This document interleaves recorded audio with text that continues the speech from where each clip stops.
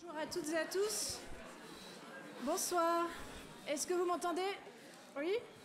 Très bien. Je suis ravie de présenter aujourd'hui cette troisième masterclass que nous avons organisée dans le cadre du cycle de conférences L'œil des artistes. Je vais bientôt switcher to English, because it's going to be in English, mais je voulais quand même dire un mot de bienvenue déjà aux invités de la Fondation Jean-François et Marie-Laure de Clermont-Tonnerre qui nous soutiennent aujourd'hui. Merci Marie-Laure de ta présence aujourd'hui et du soutien à ce cycle. Et puis également adresser un mot de bienvenue tout particulier aux lycéens qui nous ont rejoints aujourd'hui, et notamment les lycéens du lycée Newton et ceux du lycée Mozart. Bienvenue à Sciences Po, on est ravis de vous avoir ici aujourd'hui. And I'm going to switch to English to thank Jean Deloisy again for the moderation of the debates and the preparation, as well as for the invitation of Tomás Saraceno. Thank you, Jean Deloisy, for organizing this invitation and a fabulous exchange that we're going to have in a few minutes. Also to thank Frédéric Gros, Professor of Philosophy in Sciences Po, who's now one qui ne parle pas anglais. Non. Pero habla español. Si. Castellano, si. Merci Frédéric de ta présence également. Y también una palabra de bienvenida, Tomás. Y es un placer acogerte acá en Sciences Po, así que bienvenido y estarás bienvenido, las puertas están abiertas. Merci à tous et bon échange. Bonne soirée.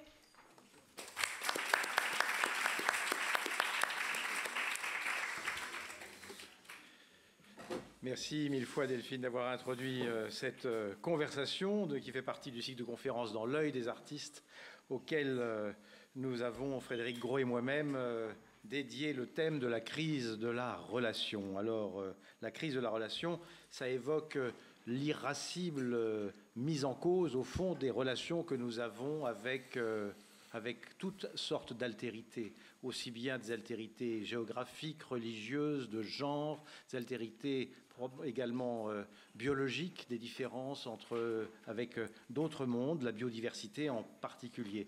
Et cette crise de la relation, elle est en spectacle en ce moment dans le monde. Vous pouvez la voir dans les rues, au Parlement, vous pouvez la voir dans la géopolitique d'aujourd'hui. C'est quelque chose qui, malheureusement, marque fortement la difficulté que nous avons à mettre le monde en commun. C'est à peu près ça, non, la crise de la relation, Frédéric? Oui, merci de me laisser la parole. Je vais parler en français, excusez-moi. Vous savez que j'ai parlé français, là. Si, c'est vrai. C'est vrai, crise de la relation et du commun. C'est donc notre troisième rencontre. C'est vrai qu'on avait commencé avec Tino Segal, où on a interrogé finalement la possibilité d'un art qui se passerait d'objets, qui se passerait d'œuvres d'art et qui au fond nous fait sortir du fétichisme de l'œuvre d'art, c'est-à-dire comment construire une expérience esthétique qui se passe du fétichisme de l'œuvre d'art et qui se construirait comme un dispositif de rencontre. Ça, c'était avec Tino Segal et avec Edith Dekind qui, avec ses vitrines, offrait, je crois, enfin c'est ce qu'on avait proposé avec Jean d'installer une certaine critique de la marchandisation du monde et dévoilait un peu les vérités maudites de la propriété. Voilà, vérité maudite de la propriété comme rapacité, exclusivité, etc. Tomás Saraceno, le commun et la relation. Je crois que si on a pu parler des vérités maudites de la propriété autrefois, aujourd'hui, avec l'art que nous propose Tomás Saraceno, ce qu'il dévoile, c'est le trésor perdu de l'appropriation même. Parce qu'aujourd'hui, dès qu'on parle d'appropriation, on parle de prise, on parle effectivement de rapacité, d'exclusivité, etc. Et c'est oublié quand même, et c'est quelque chose qui est resté dans les langues latines, en espagnol comme en français, que quand on parle des propriétés d'un triangle, quand on parle de gestes approprié ou non, ou quand on parle du corps propre, par exemple, en philosophie avec Merleau-Ponty, ou d'espace propre. Alors je pense à Merleau-Ponty parce qu'effectivement, il s'agissait, on est déjà dans le thème de la vibration avec Merleau-Ponty, puisqu'il s'agissait de dire que le corps propre, c'est celui qui peut résonner avec le paysage, et au fond, la peinture, c'est un peu l'écho de cette résonance.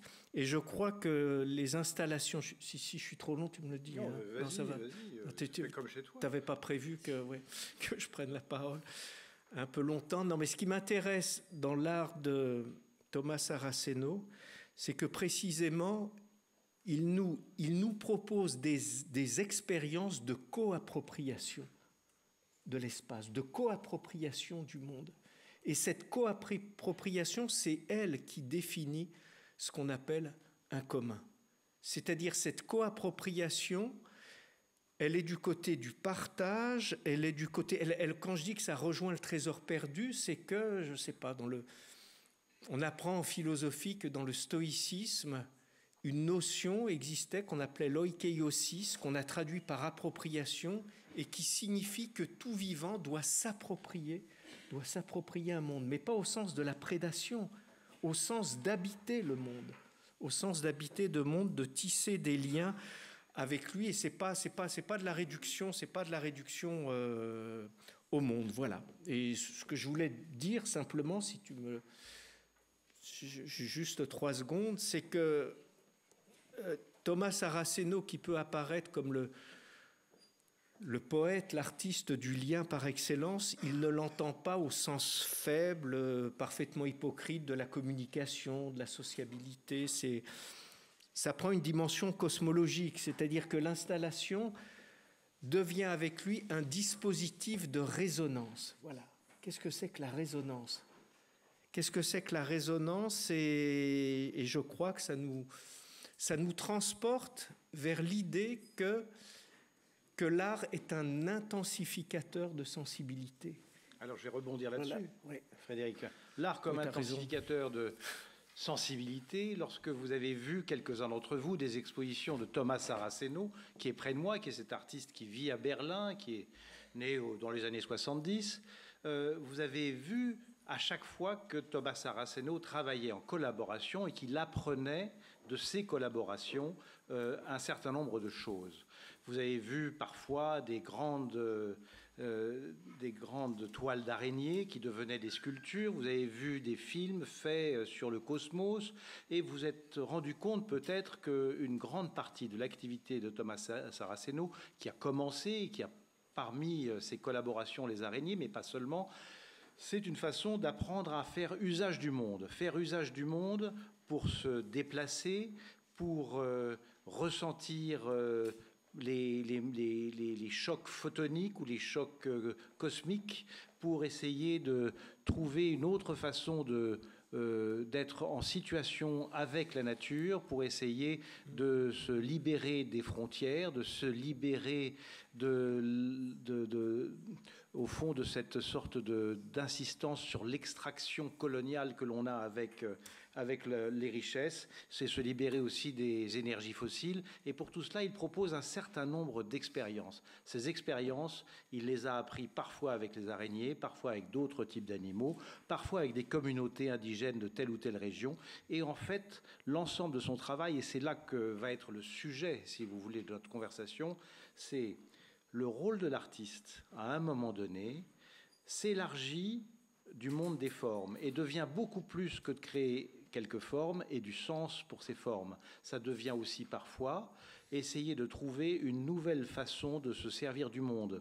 Et dans cette action-là, qui est mi-poétique, mi-philosophique, mi-plastique, où est le rôle de l'artiste ? Est-ce qu'on en est encore là ? Et est-ce que l'artiste que l'on imagine parfois seul dans son atelier en train de penser poétiquement les choses, est-ce que l'artiste qui, lui, au contraire, comme Thomas, travaille toujours en collaboration avec toutes sortes de communautés, est-ce qu'il correspond bien au modèle que l'on a de ce qu'est un artiste qui est dans cette sorte d'involution, dans cette pénétration à l'intérieur de lui-même pour formuler quelque chose ? Donc, The first question, my dear Thomas, first, I am so pleased to have you here.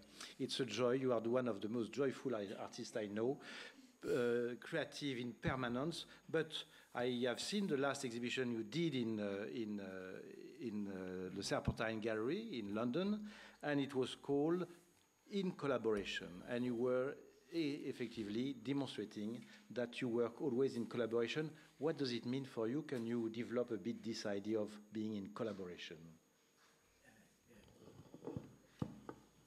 Hello, and thank you for coming.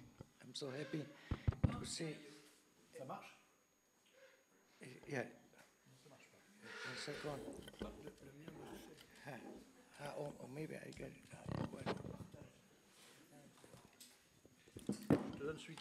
Hello, yes. Yeah, so happy and thank you to see so many people today and meet again old and hopefully new friends. And I'm very, very happy to be here with all of you in these difficult moments, I will say. Very difficult moments. And just only coming through Science Po, I was trying to collect many images, I think so, are over 400 or 500. This means, let's not hope we will see them all, but right there, 119 is with Bruno Latour. And when I came to the corridors, I remember twice we met in his office in the building and having wonderful conversation. This means it's something which, and I think so then later with Jean Deloisy in the exposition of the Louvre also, he co-organized a conversation that we have at that time. This means bring me these memories. Then I will start with the more difficult, which I really don't know an answer, which is, I think, should deserve. And don't ask me too much because I don't know it. But it's the more complicated one. I can only tell you when we did this work, which also was at the Palais de Tokyo at the time, one shortly post I did recently in social media and tried to answer Jean's questions about collaboration. It just came up when we were in Hood, in Palestine, together with this museum, Aerosolar. It's a collective project where many people donate plastic bags, and then a lot of messages are written, and then together they form this huge canvas and envelope, and then it raised up into the air. The musician that we wanted to invite was Daniel Barenboim, and the Academy decided to play inside the museum. I just post that, and it's all my respect and reverence and grief on this very difficult moment. But for me, it was quite of an inspiration. And who knows more about the project? You know what I'm talking, no? Daniel Barenboim, the great composer, musician, that he formed this fantastic orchestra, no, between Israeli and Palestinian, have been there for many, many years, and then it came back, that project and that possibility of working together, and that was still my inspiration, my hope, and I hope so that art could keep inspiring us. They have done it for many years, and I hope so that it could keep resonated. I don't know if it's an answer to the situation, but I hope so that art could serve also in that way. Just tell us a word about this project. But before, est-ce que vous entendez bien quand Thomas parle? Ça va? Pas terrible?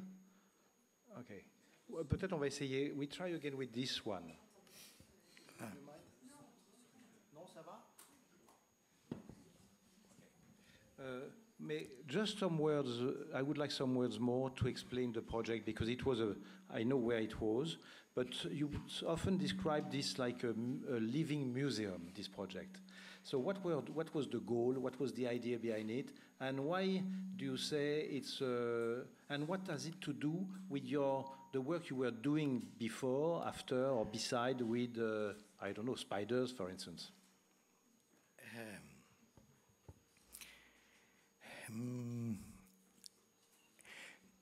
No, what I like about this particular project, first it's called Museo Solar, then it kind of it evolved in it was always kind of a community, right?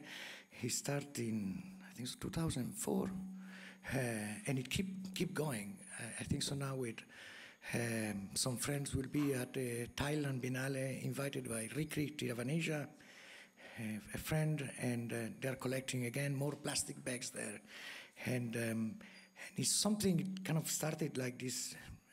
Instead of do it yourself, we call it always do it together, as a different of DIY.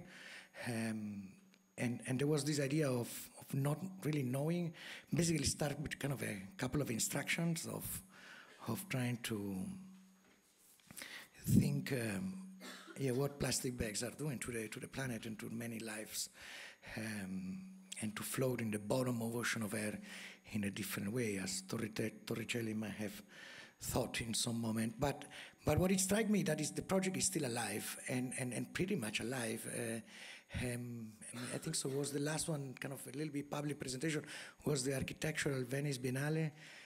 Again, and was you have to think that this is one version. There are, I think so 6 or 7 around the world. People come together at the Palais de Tokyo also.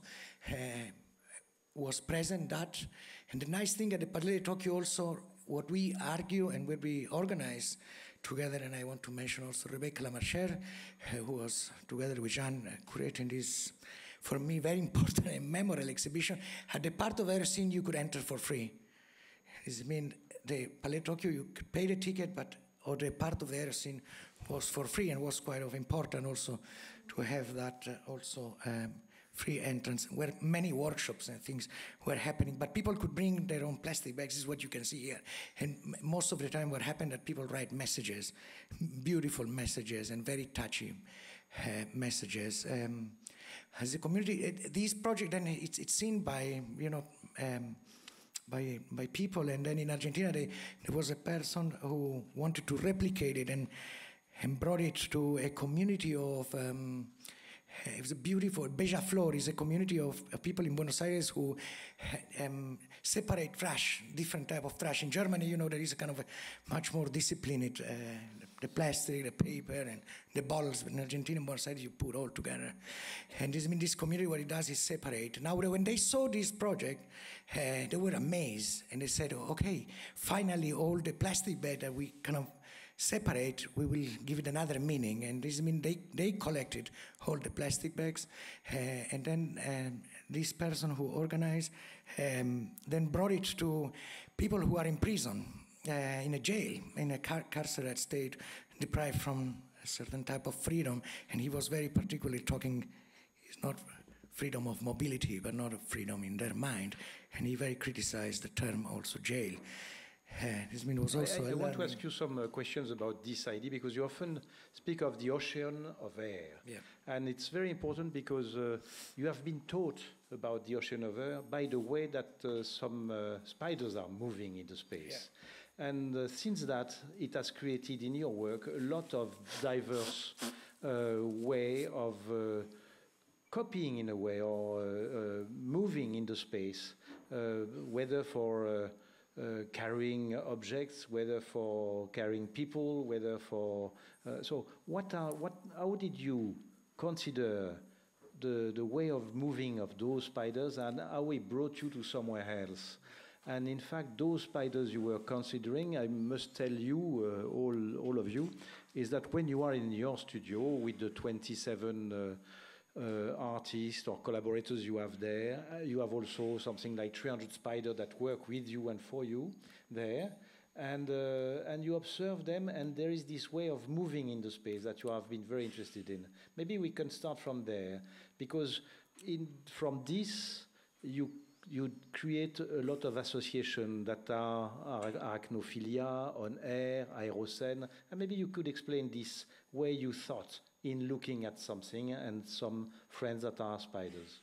Yeah, I'm trying to read something about different mobilities, migration, and ability to displace within the air.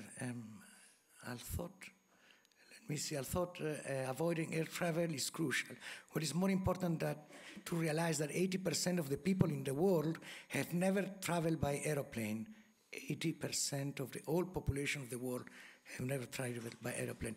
50% of aviation emissions are caused by 1% of the world population. Therefore, there are 1.3 million people in the air at any given time, releasing over 1 billion of CO2 annually. In addition to technology change, just now you mean there is 1 million, 1.3 million in the sky now in planes. Yeah, which basically is but it's only a fraction of the population of the world. Well, now what we did, and yes, it's true.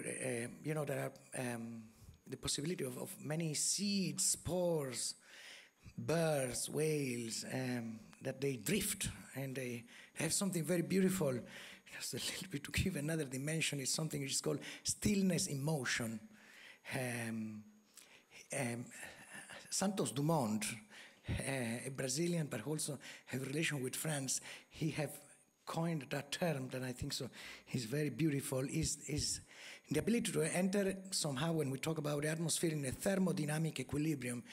It's mean, just to make it very simple, you are able to move, but you don't notice that you are moving because you are drifting with the medium that surrounds you. It's mean, this happened only when you, in a sailboat, you will be moving with the wind, but you always have the drag or the resistance of the water. When you are in a hot air balloon, usually that burn fossil fuel, there's only some moment that you enter that you don't go up and you don't go down. This means the sun, it keeps you in a state of floatability, which is neutral. You could argue this, that it could happen when you dive, and then you don't go down, you have the level of weight that you kind of, and then you will be moving with the current. This means, to give you this idea of stillness in motion, you could be talking with Jean Deloisy and Frédéric on a gondola which is open, maybe 5 meters above the ground. You will see the tree shaking, but his hair will not move 1 millimeter. I can put this piece of paper on the edge, it will not fall. And your brain is very hard to reconcile because you think, how could be? I never experienced a movement without the ability to feel. Does it mean it plays your brain kind of in a very strange situation? Now, together with, well, you know, we develop together with Aerosynth, you know, we in the country of the brother Montgolfier, and but they always use fire, right? Even incidentally, the balloon at the court of the, it took off without wanting. The principle of flying always is burning something or having a gas lighter than air, helium, hydrogen, or fire. In the case, what we are doing is always, as you said, with the balloon is without fire. This means we speculate a lot about how this ability of drifting, and then we developed together with MIT also a small float predictor. Let me see, virtual. If we are now, let's say if I have to go back to Berlin, now we're in Paris, and then we get an idea of how only with the wind I will be able to go back. And let's see which is the best day. Then we launch it. Well, there are different colors, altitude. I mean, there we are. Red is today. If I take off today, this is the wind direction. Yellow is tomorrow. Green, day after tomorrow. Okay, in 4 days, orange better. Okay, violet, you see, that's very good. This means in 1, 2, 3, 4. In 5 days from today, there might be a wind current who take me back to Berlin without burning any fossil fuel. This compute 700 weather stations around the world and predict. That was done basically, I think so, yeah, together with MIT and many others. And now it will tell us a little bit the result. Give me 1 minute. The results sculpture left from Paris on March 26, this means today is 17, in a couple of days. Well, the year is wrong, it's 2023. Arrived within 50.26 kilometers from Berlin. And well, it tells you how many liters of kerosene you might have saved, and the amount of ton of CO2 you will save. You will move only with the wind. Well, it's quite sophisticated, the project and the Is it program. true that it started by observing spider webs and the way some spiders are traveling 70 kilometers a day? Yeah. Could you explain that? Yeah, well, it's called ballooning spider. They even have nothing to do with balloon. Nevertheless, it's a kind of a drag line they release on the air, and then They are able to cross all the Mediterranean from Europe to here. And that was always, Darwin was always puzzling because he could not understand how spider would arrive to certain island very distant. And it's been, there is this ability of not having maybe morphological developed with the ability of flying, but still they could do. But yeah, if you hold the Museo Solar, this balloon with many plastic bags, there is one very nice idea of how you could do a social ballooning flight. It's getting a bit too complicated, but usually spiderlings, they use these, and now look at a colonial terminology that we inherit still from science. We say it to colonize new places in science war. It would be a decolonized flight for spiders when they're a baby in the animal kingdom. Look at this. Animal kingdom, still we inherit the king. It means there is a long way to coming me from the science family to reframe some of the languages that are used, and me working so close also with biology of spider working with me. Now, they go up because there was a case that a very mature big spider weighing few grams, they found out that in Namibia was able to travel 100 kilometers.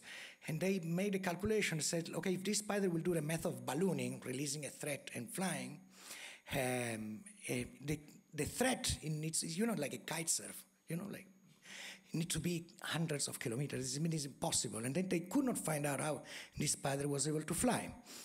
Now, what they realize is that what they do is something, they do it together. This means they go up to a tree, one here, one here, one here, one here, many.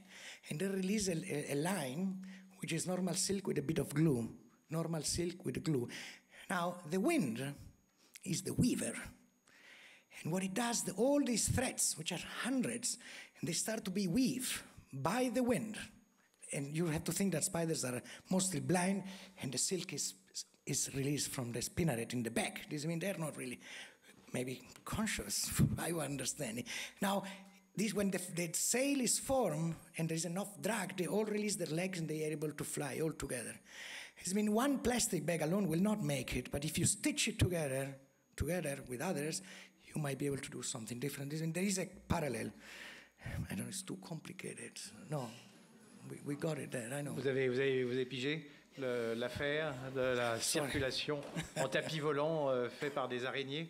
Et en fait, something that I love is that looking at those spiders, you imagine a way of flying and you create the balloon, a way of flying without any fossil energy, of course. And you think, it seems that you think that we can live in the world totally differently on many manners. So, is it the role of an artist to do that? Hey, answer me. Is it the role of an artist to do that? It's a difficult question. No, what you know, what I came to realize is, again, you know, I wish I could live as other people live. And what I'm really coming to my great admiration is a couple of communities which I have been working. I mean, you can very briefly terms. At the beginning, I was very obsessed with maybe being able to talk certain languages, which, yes, as you, was maybe science. And then when we finally publish in Nature magazine and PNAS, maybe I give up a little bit that trend, and then I start to move maybe to others community, which kind of interests me more and more. It's been one of the latest iterations, and you know that I love spiders, was a little bit to look again about communities, other cultures who love spiders. In this case was Pierre Bolo, a spider diviner in Cameroon. However, to give you the context, 5% of the population of the world are still considered today indigenous or First Nation people, 5%.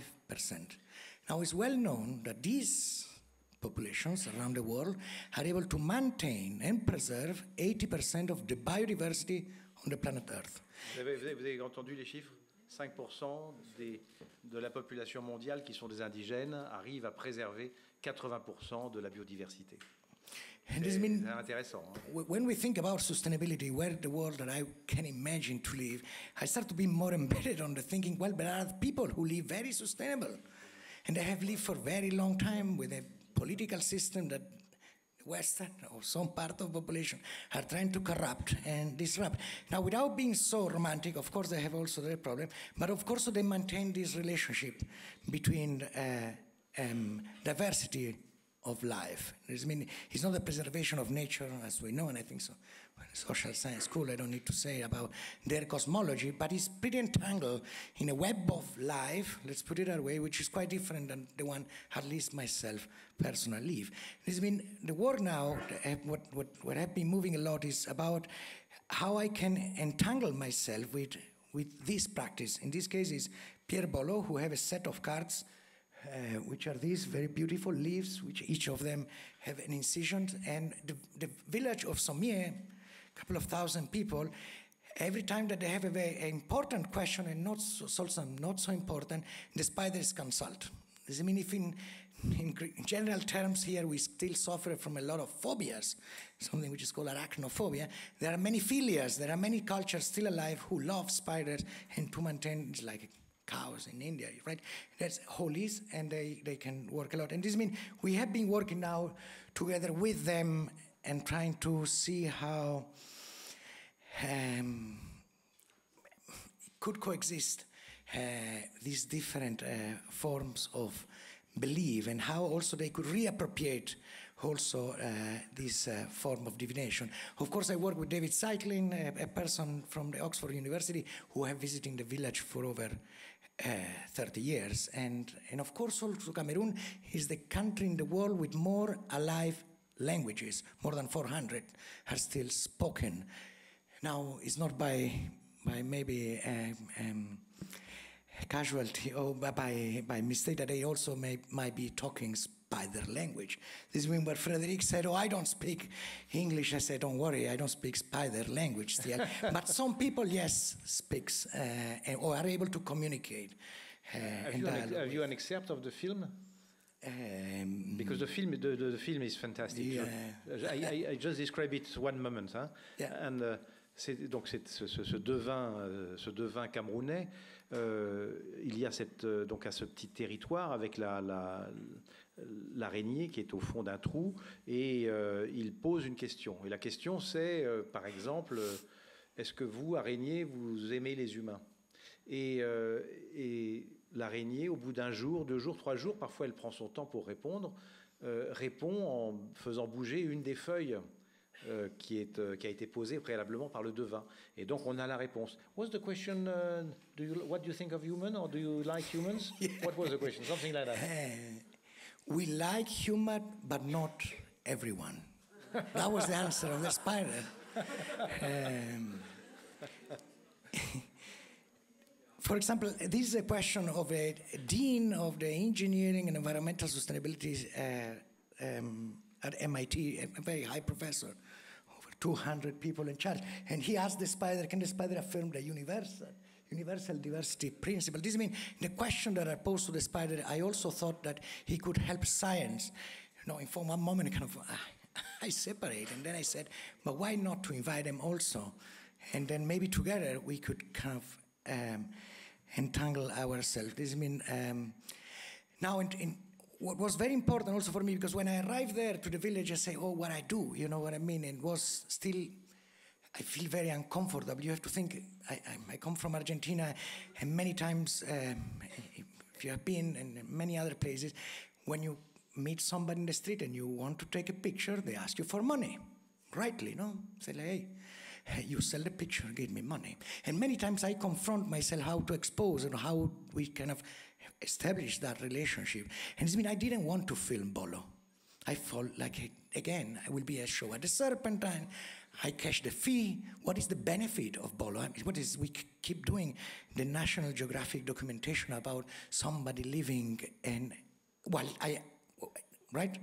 And I mean, what we did, and I think so that's important, and we talk a little bit with Jean, is like stay there a couple of weeks. It was 2-3 weeks, and then I want to come back to Frederick about slow and take your time.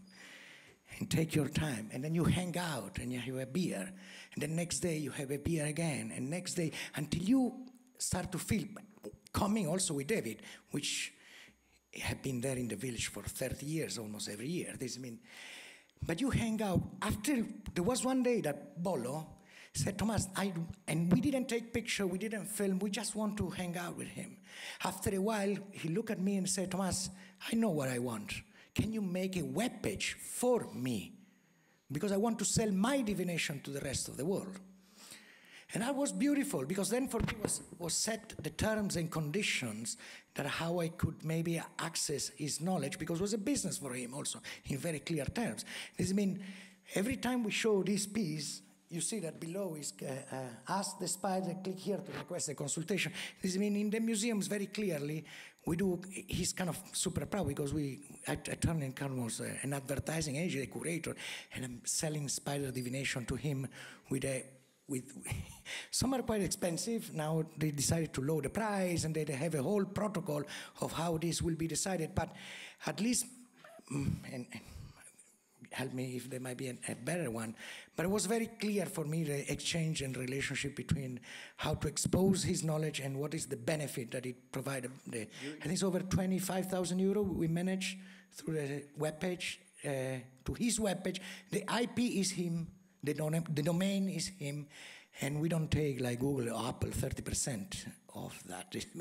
It's the full revenue. It goes to them. You give me an example of a kind of competition for scientific that was in which some scientific were looking for birds, teaching some population how to find honey. Can you tell this story? It's very interesting, because ça, c'est une histoire qui nous explique comment il y a un déséquilibre ou une incompréhension dans la façon dont on peut échanger avec des personnes dont on acquiert le savoir. Tu peux raconter ça?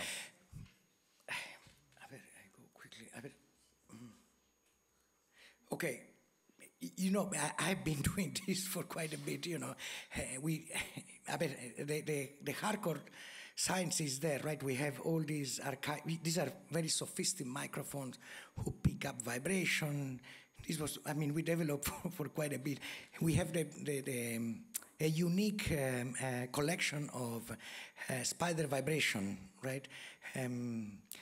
For that extent, you know, together with MIT, with the Max Planck Institute, a group of animal behavior, we have this community called arachnophilia, which somehow we're trying to really engage into a dialogue with webs and spiders, thinking that the web is always, you know, you're pretty much accustomed now to think about the octopus, and that the brain is not anymore localized or the mind in the brain, but it's kind of distributed. The web also has been, there is a kind of intelligence in relationship to these webs of life, just to give you a little bit of context.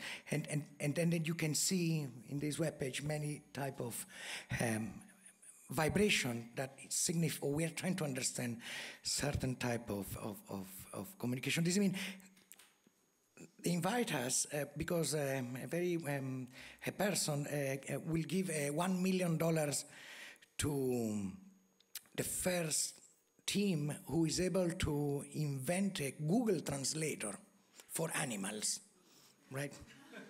Let's put it that way. And then, since we are very good in spiders, say, okay, maybe you can compete with within the competition. This means that you will be able to understand what the dog is telling you, what the cat is doing, right? Now, I will not talk about my case. Well, what I said to MIT and Max Planck, I said, let's talk about a spider diviner in Cameroon. But I tell you something which happened in the chat. I mean, it was a very tiny community, but it was a 3 days workshop, and many teams have been there present. Very advanced, right, in science, no? From dolphin specialists, Peter Gabriel, and many others were there also in the jury. Now, they present a case, which I think so was very, very important, was a case of a community in Africa, I think it was in Ethiopia, which are able to talk with the birds. What they do is they produce certain sound, and the birds respond. Now, the birds, what it tells is where a wild honeybee might be in the middle of the forest. And it's mean they exchange with the bird, glue, glue, glue, and then glue, glue, glue, and then the tribe is guided over sometimes hours and hours where a honeybee is located. And then the tribe cut the tree, fall down, they pick up the honey, and the birds eat the wax and all the rest. These have been going on for thousands of years, that this community is able really to talk with the birds. And the birds, in a fair exchange, they guide the humans where the honeybees are there. This happened in the conversation. For me, it was almost like the diviners speaking with the spiders, right? They have been talking. And even all the village use the spider web intelligence, not only artificial intelligence, right? There's a beautiful text they did that since 100 years. The thousands of years. Yeah. Now, when this happened in the chat, I say, wow, amazing. Then we know exactly who is winning the $1 million, right? And I posted in the chat. And then there was a silence. I said, yes, this scientific community who is presenting the case should win $1 million. And I said, no, my friends, it's the community who should get the $1 million. And everybody was puzzled because they were not used. Because science keep appropriating knowledge from the other one, and these they will get the $1 million, and maybe they give some part to the other one. And this means, why not to give the $1 million to the community who have been talking and have a language already with the birds for thousands of years? And that was a kind of a crisis in the whole community, because they kind of changed the rules of the game, because they say, well, then to this prize can apply only also indigenous knowledge and other communities around the world which are not scientific communities only. And how we can keep appropriating certain things in a way that still is pretty violent. So, I'm going to ask Frédéric a question, because you have to rest a little bit. And, and I am extremely interested by this story, because it shows how the artist is dealing with things that are not only shapes, but maybe state of mind in a way. Et je voulais te demander, cher Frédéric, quel est le rôle d'un artiste dans un temps de crise, ou quel est le rôle d'un artiste quand tu entends Thomas, par exemple? Quel est au fond, le rôle d'un artiste qui ne se contente pas d'inventer des formes? Attends, je vais te passer un micro formidable. Regarde. Merci. Alors, je voulais un petit peu orienter ta question, parce que je l'avais promis aussi à mes étudiants, oui, qui étaient venus m'entendre aussi parler de ça. Je vais réorienter autour du problème de la responsabilité de l'artiste. Voilà. Responsabilité de l'artiste. Et c'est vrai qu'on a une tradition en France, parce qu'on promeut la figure de l'intellectuel, qui consiste à dire que l'intellectuel, l'artiste, l'écrivain ont une responsabilité qui consiste à s'engager, proposer quand même un certain nombre d'énoncés qui seraient des énoncés forts pour construire le futur. Et je trouve que ce que propose Thomas ici et dans ses expositions, c'est quelque chose qui nous ramène à ce sens de la responsabilité qui, là encore, est tout premier, et un autre trésor perdu aussi, et qui est de rester attentif au respondere de la responsabilité. C'est-à-dire, le responsable, c'est celui qui répond.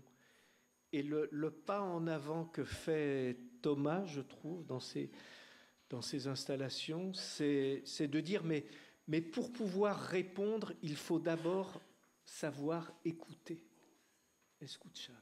C'est-à-dire écouter, se mettre en demeure d'écouter, et ce qui est proposé dans ce qu'il nous a dit, dans ses expériences, dans ses installations, c'est cette capacité à écouter la présence élémentaire des choses. La présence élémentaire des choses. Quand je dis la présence élémentaire des choses, je veux dire, avant même que l'intelligence toujours un peu arrogante, qui fonctionne par binarité, l'homme, la nature, soi, les autres, l'âme, le corps, etc., l'expérience au cœur des installations de Tomás Saraceno nous met en demeure d'écouter ces vibrations qui sont la présence élémentaire des choses et d'y répondre. C'est-à-dire qu'on devient, et je trouve que c'est une expérience assez unique, assez folle, une chambre d'écho, redevenir une chambre d'écho des vibrations du monde. Et ça, si vous voulez, c'est vrai que... Alors, on a eu des discussions tout à l'heure avec Thomas, c'est vrai qu'on aime marcher tous les deux, caminar, etc. Et c'est vrai que dans la marche, il y a cette dimension, évidemment, d'une appropriation du paysage, mais qui est une appropriation écologique. Écologique au sens où, précisément, il s'agit par l'art de redécouvrir ce trésor perdu où on s'approprie les choses, pas pour en faire de la propriété, mais pour en faire du propre, du proprium. Et on ne sait plus s'approprier les choses que pour en faire des propriétés, c'est-à-dire pour les soumettre finalement à une jouissance prédatrice, c'est-à-dire je prends, c'est à moi, c'est bien à moi, regarde comme c'est à moi, hein, regarde comme c'est bien à moi, et la preuve c'est que je peux le détruire. C'est-à-dire dans la propriété, il y a évidemment l'idée, la définition de la propriété, c'est l'abus. Hein. Ce que j'ai, c'est ce dont je peux abuser. Ce à quoi nous réveille l'art de Tomás Saraceno, c'est à cette appropriation écologique des choses, mais écologique, encore une fois, oikeiosis en grec, c'est oikos, c'est l'oikos qui donne écologie, qui donne appropriation, c'est-à-dire ce par quoi quelque chose comme un monde propre à nous, mais c'est de la co-appropriation à chaque fois, c'est de la responsabilité au sens... voilà, moi, c'est ça que j'ai compris comme responsabilité nouvelle de l'artiste, qui serait de pouvoir, parce qu'on les écoute, parce qu'on les entend, retrouver ces voix qui sont les voix du vivant, les voix de la matière, les voix de la présence. Et ça, je trouve que c'est très... c'est capital aujourd'hui, parce que cette appropriation prédatrice, on est en train d'en crever, d'en mourir, parce que voilà, il s'agit de retrouver ce mode-là. Je trouve que c'est ça la responsabilité. Alors, tu sais que je suis propriétaire de ce catalogue qui s'appelle Tomás Saraceno in Collaboration. Si je vous le montre, c'est pas juste parce que en étant propriétaire, j'ai le droit de le détruire, puisque je peux détruire ce qui m'appartient, n'est-ce pas, je peux en abuser, mais parce que Thomas a eu l'intelligence de mettre dans la couverture des graines, et c'est-à-dire que si vous ne voulez pas le lire, vous le mettez sous la terre et ça devient un jardin. Et ça, c'est pas mal quand même. Hein. Donc bravo Thomas, je trouve que c'est une idée magnifique. Alors, I know that Thomas doesn't agree at all with what Frédéric said, because Frédéric said you have to listen to, etc. And Thomas always say, I don't have to listen to, I have to dialogue. Something like that, no? Yeah. No, one thing before I forgot, with Frédéric also, that I thought, when we then start to do the webpage, this is the webpage, please go visit from Pierre Bolo and the community of diviners. This is the domain, and quite complicated. I mean, I don't get you crazy now in the details, but when you... But it's a lot of work. And I like this idea of slowness. Again, no? When we have to travel back to Berlin, we might need to wait 5 days because the wind current will take us directly there, but in 5 days.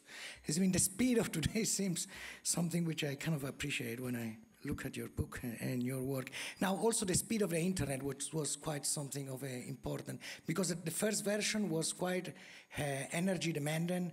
The picture was such a high resolution that many colleagues in places with low speed internet could not have access. I mean, now we redesign it all again with a possibility of having much more resolution that is more in tune with also with the community that from the global south who might be able to have access also to this information. That, you know, it's like how we manage the payment, the bank account. I mean, is the maintenance, what happened from here to in 50, 100 years, how in the village will become accounting, and it's quite of a long process that we are in. It's 5, 6 years already into the making, and it's still beautiful. Dear Thomas, you have been influenced by a book of Guattari, in which he speaks of the mental, social, and environmental economy, and ecology. And I think that it is those three terms, mental, social et environnemental, qui sont importants pour toi. Does your work that you do about lithium and Pachamama is linked to this? Can you explain something about that? Yeah.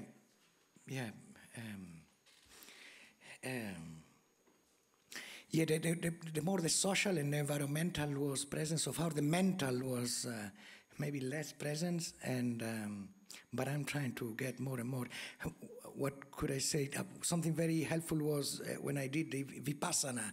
I don't know if some of you have practiced, but it's 10 days in complete silence without being able to speak with other people, and you don't have access to internet. It's kind of a meditative practice. I did it for many years, a transcendental meditation. Now I'm in Vipassana, and I'm trying to experience different modes to be, which might be the completion of these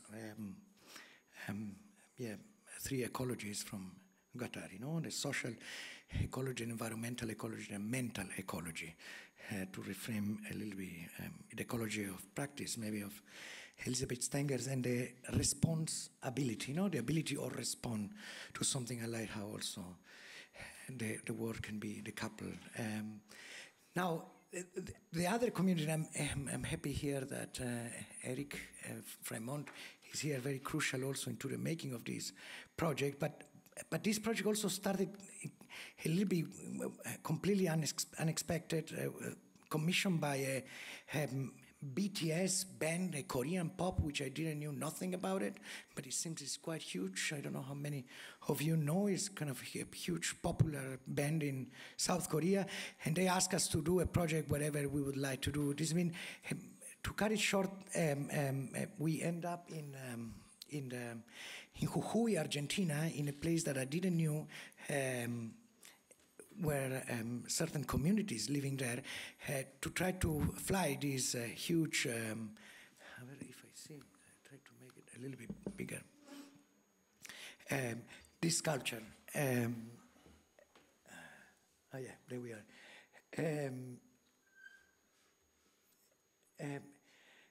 Now, where I go? Veronica Chavez, a very good friend.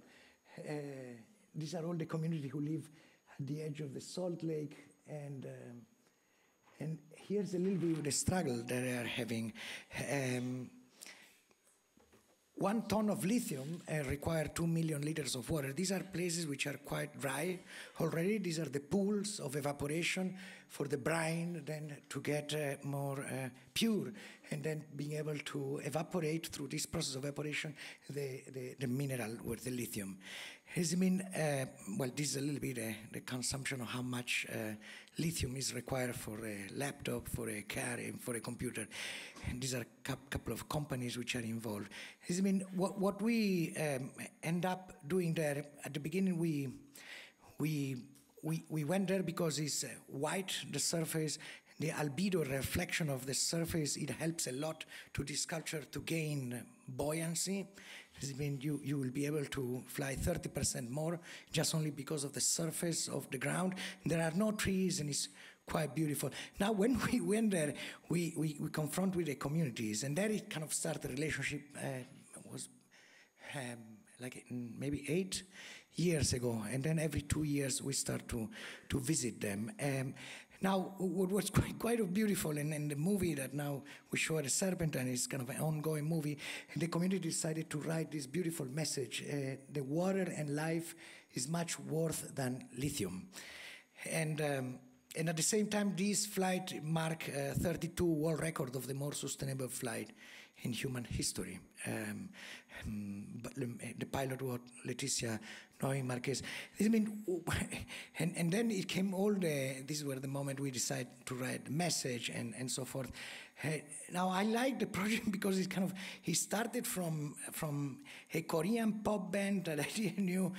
Then we joined together with a community, and then kind of we end up in a very beautiful, I think so, union that still up today we are keep voicing about this complete injustice, no, of the green energy transition from the global north and how much still is so colonial. And Europe now have signed a kind of merciless program on, it's called, because some part of the community is a huge group called Aerosyn also, and we work with lawyers. Part of the community also, last time we went there, they decided to declare the territory under subjects of nature, the rights of nature, you might know, and this means they also have, we facilitate that with a group of lawyers. Now, it's called strategical resources. If you read the whole paper of the European Union, it doesn't say nothing about the acknowledging of the people living there. This means nothing has changed so much so far, at least with this case. It's been in Argentina now, election is next Sunday. Very sadly, it's not looking so good. Politics looks very grim, and there's a candidate from extreme right, which is a mix between Trump and Bolsonaro, which is completely dangerous. And the second candidate, Massa, have elected as a vice president, also Gerardo Morales, which is the governor of this area. It's completely corrupted at the same time, but what is more corrupted, I think so, is the not acknowledging also from let's say the global north, if you want to put it on this framework, the rights of the people who live there.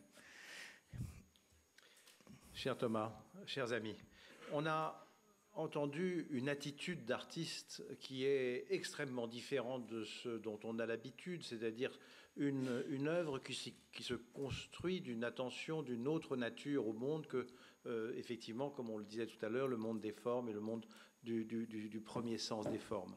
Alors, je pense que c'est assez passionnant. Beaucoup d'entre vous qui connaissiez peut-être certaines sculptures en toile d'araignée, peut-être ne devinaient pas que ça devenait un modèle de compréhension du monde beaucoup plus large. Et je pense que c'est ça qui est fascinant dans le travail de Thomas, que je remercie vraiment vivement. Je sais qu'il y a beaucoup de questions qui vont être posées, qui sont préparées pour quelques-unes et d'autres spontanées. Et donc, présentez-vous et Thomas vous écoute. Good afternoon, buenas tardes. Muchas gracias por su presencia. Thank you for being here. My name is Maria, and well, as part of a subject related to the Maison des Arts, we wanted to ask you a question related to your work. So your work has been focused since the beginning on the fragility of our planet, the atmosphere, and all the species that live under it. You have given a voice to dust, to spiders, and created museums that move with the wind. So all of these interventions have been Earth-located and Earth-focused. However, I personally wanted to ask about a sentence that can be found in your biography for at least the last 10 years, which is Saraceno lives and works in and beyond the planet Earth. Would you agree with this definition? And what is this beyond? What is the term of beyond? Thank you. Yeah, no, thank you. I don't know.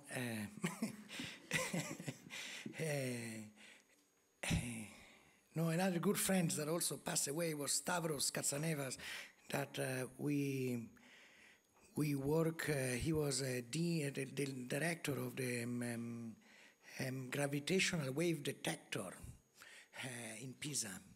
And when we opened at the Palais de Tokyo, the first piece was, he was streaming, you know, gravitational wave detectors are when two black holes collide, it sends ripples. Ça s'appelle la coalescence des trous noirs. That space and time deform everything on the way. I mean, we became a billion of a particle, a bit small and a bit large. And this, I mean, it's really kind of space and time is something that is not a constant, right? As Einstein always was said in the theory of relativity. Now, we were always trying to think about if the spider will be able to detect these gravitational waves with this web, and if there will be some correlation between that. Now, with the movie and the community in north of Argentina, also Pachamama is Mother Earth, but Pacha also is the continuum of space-time. It seems there is a certain way of entanglement of the way of what Pacha means, which is pretty related with the quantum definition of what sciences today are trying to understand this entanglement. I mean, I don't know. I'm only trying to think sometimes about these different cosmologies and how different cultures have weaved that. Today we're talking with Jean Delazy also, the Selnam. Now I remember these communities of communities in south of Chile and also in Argentina, pre-Inca civilization. They believe to live in space, and they would be able to look one to each other through the holes of the planet. This means inverse the relationship of what is habitable or not for the. Well, you know, I'm fascinated by astrobiology and exoplanets and all of that. You know, I get all the time an alarm on my phone every time that a new exoplanet is discovered. You know, I'm a little bit also into that. And think also that, you know, and argue also a little bit, I will say sometime with Bruno, which, and with Bronislaw Sesinski, a friend, and so forth, sometimes, you know, the way of thinking is, the one who think about space and the terrestrial, right? And there seems a huge sublunar division about the capacity of weaving both worlds, right? And I think so this thermodynamic equilibrium is something which I pretty much like it. You know, if I will be obsessed only to think about the planetary realms, we will never be able to find this neutral point of flotation, right? You have to think that you know, this aerosine, this principle I have not invented. There was an Iranian guy in the 70s, then Dominique Michaelis, another person, and I just continue. But we have been very few, no, who try to float in the atmosphere in that way. Now, the way of thinking, I think so, you still have this dependency with the sun. Otherwise, you will not be able. And Knes did 3 times around the world, I mean, in that extent, with a Mir infrared balloon, which is the one who really is able to, during the days, it goes 42 kilometers, then it drops down 20, and it goes up. And this, I mean, it finds really this ocean of air without burning fossil fuel. But yeah, I don't know if it answered that. But on dirait qu'on est vraiment beyond, hein, non? Thank you very much. Yeah. The beyond is within, you know, because space is always inner space, outer space, and I think so what it does, Aerosine, it brings space also within yourself, no? It doesn't alienate it as something which is out your own possibility, because where space starts is the paradigm line, right? It's 100 kilometers above the Earth is where objects stop falling, right? That's more or less in physics. I've always said construction of geopolitics, because sometimes it was 300. The ISS, International Space Station, is 400, because still there is some, after a while the object would fall. Now, you have to think that with aerosine in the community, you don't need to go 100 kilometers to float. You can float here, at 10 meters above the ground. This means space is not something which is, you know, bring it back. Belle question. So. Où commence l'espace? Alors, il y a peut-être très près de nous et peut-être en nous. Madame, une autre question. Présentez-vous. Thank you very much for being here. I'm Kira. I'm also an ambassador for the Maison des Arts et de la Création. So I really wanted to thank you for being here. My question is rather down to earth. Both. Earth is part of a larger ecosystem. We need to. So, to what extent do you think your works allow the audience to think and rethink the relationships between human beings and animals? And why is this questioning crucial at the time of the Anthropocene era? And another question, do you think that this transformation can happen with only ascribing your works within institutional spaces? I don't know if I can answer all the questions, but I only can say, look, institutional question. You know, sometimes I go to, and this is what we did at the Palais de Tokyo. We arrive there and say, who is here, right? And we find out that it's one of the few museums in the world that have, I think, some more spiders than anybody else. You go to the basement and it's full of spiders and spider webs. Don't repeat. Don't repeat. Now with the bad bugs here, with the phobia, look at this, what happened, you know what I mean? And what also the cause of the COVID-19 also, no? The displacement of certain habitats at the mercy of our others, right? Because, you know, the deforestation and the cutting and advance of a certain way of living, it kind of really displaces. And then certain animals jump into the space of others, and this is what it happened. But I think so this possibility of, how it's called, I forgot. But nevertheless, spiders are on the planet Earth since 400 million years. Humans, sapiens, kind is only 210,000 years. Sometimes in biology you could say you will be able to survive in a place when at least you have lived 5 million years. This means spiders are things are quite good. 400 millions. Humans, and now which humans? Because otherwise, again, we fall in the trap of the Anthropocene, right? That we are all better off. I think so. The spider diviners, they will be able, because they are so entangled with the web of life, to be able to survive for quite a bit. I think so. The one who has so many phobias and clean the sterilization of the world as many museums are white cubes, sometimes is getting more difficult. This means sometimes is what many times is invert the rights for invertebrate rights, you know, which represent 80% of all the animals on the planet Earth. There are not insects, there are arachnids. Now, how much we can deal with that relation, and I don't know if this answers the question, more or less. More or less. Mais pas mal quand même, pas mal. No, but otherwise, tell me again. I don't want to, just a question, because you bear a very strong message of expanding the limits of art as well, with expanding the limit of art. Art, I see. And you talked about your exhibition at the Palais de Tokyo, and I was wondering, how do you see the limit between museums and institutionalized spaces and the rest of the world? The museum and institution, yes. No, what I could say honestly, you know, when I know Hans Ulrich since 20 years, and when he invited me to the Serpent, I say, well, Hans, I'm not interested anymore to do a show at the Serpentine. You came too late. And I was very honest to him. Now, I did it anyway, but the moment that I said I did it, because I said, well, maybe I can continue to do what I want and then still use this exhibition, this museum, to do something which I'm interested. This means keep continuing with the spider diviners and with the communities in Salinas Grandes and stream that video. This means sometimes in my mind it's like, you know, okay, keep doing shows in museum is, you know what I mean. But I think so it's the same click what I did sometime with MIT. Why we don't ask science also which question can do to the spider diviners?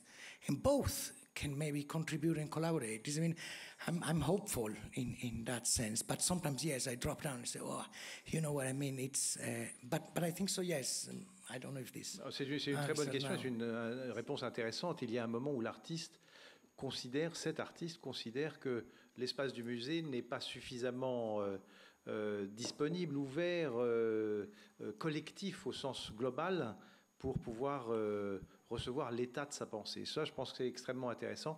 Le musée n'est pas le seul destin des artistes. peut-être. Attends, il y a une autre question. Attends. But honestly, then when I go, because I said, okay, but listen, if at the end, and I went to Cameroon and I say, Bolo, are you interested to show in London? And Bolo say, of course.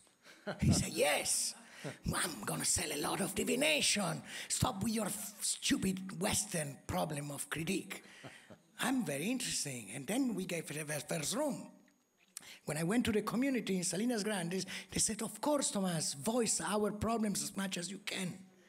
And this means, it turned less of my problem, but I kind of, working with others also, I kind of share the responsibility, maybe, of being with, in a kind of wider discourse that I feel more comfortable.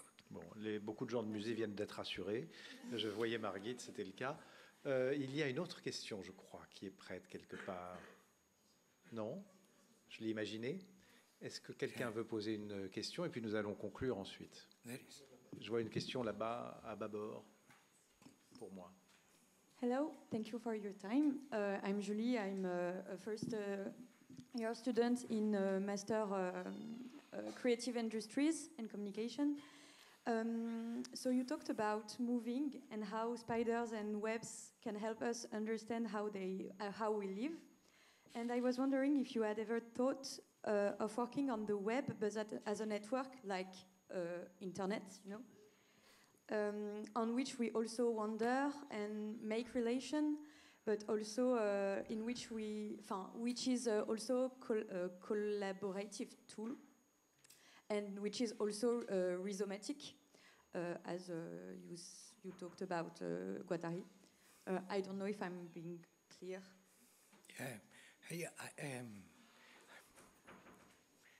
I like this idea that we talk about something without knowing really if we understand each other. It's almost talking with a spider, you know what I mean? Or with a web.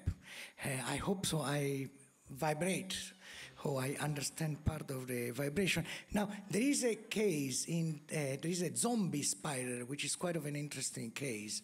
He's a wasp who hijacked the brain. I mean, everybody knows that in the 70s were done these very cruel experiments of spiders under drug. And this means that there will be a kind of a orb web, and then to different spiders will be given different drugs, and then see which drug will perturbate more how the web is weaved, right? Caffeine, LSD, amphetamine, and so forth. Now, the one who is less recognizable, the web was caffeine. This means the one who hijacked more the brain of the spider. Now, there is a wasp who hijacked the brain of the spider and the spider then weave a web to the benefit of the babies which are put in the back of the spiders. This means it kind of make an open air brain operation. He tell the spider, he's almost like for me the internet today, right? Just to think, because the title of the work I refer to that. And then the web that it weave is on the solely benefit of the time that the wasp. Now sometimes it's able to reverse and the spider is alive. This means not always the spider after that being hijacked the brain and the web have been weaved for the benefit of the wasps. Many times the spider is able to recover and the babies of the wasp do not eat the spider. I mean, in that extent, is internet dead or not, right? Or internet web 0.3 and all this kind of new technology might be able to bring.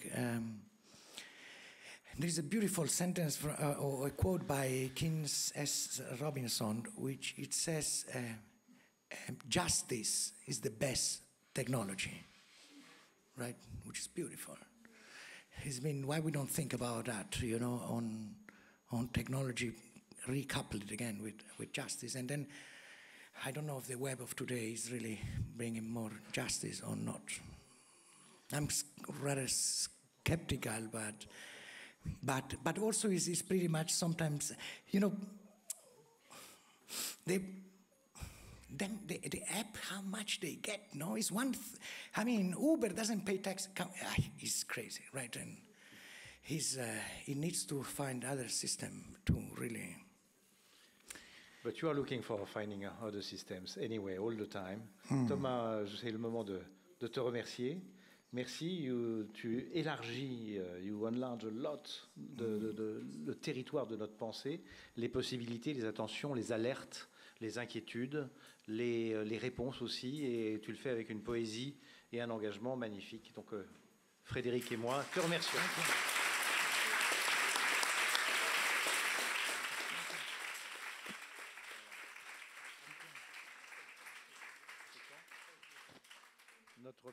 Notre prochain rendez-vous est le 13 novembre avec Kapwani Kiwanga.